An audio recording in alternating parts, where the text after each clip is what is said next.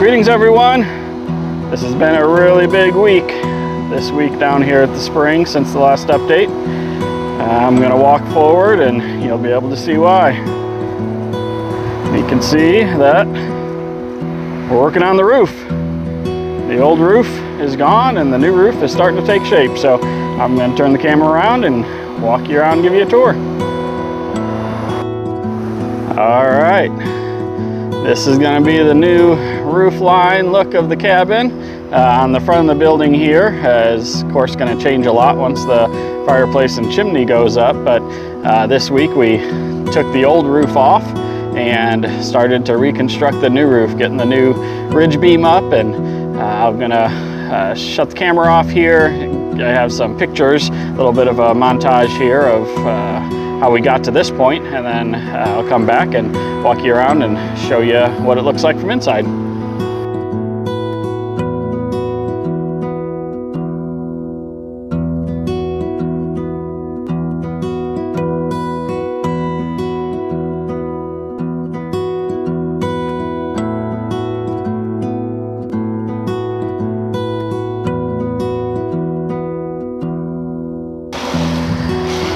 As you can see from those pictures, they took the roof down piece by piece and then got the ridge beam set in place, and now they went along and put the roof rafters in place, and they're getting them all cut and fixtured.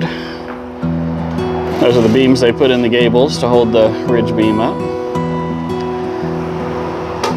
It's looking really good. On top of here, they're going to put barn siding that you'll see from the inside as well.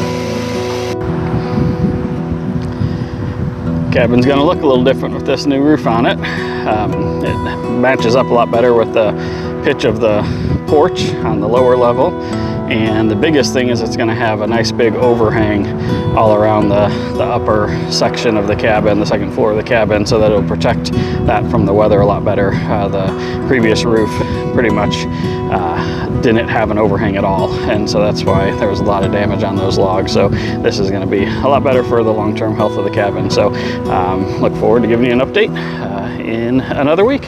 Hope you have a blessed day.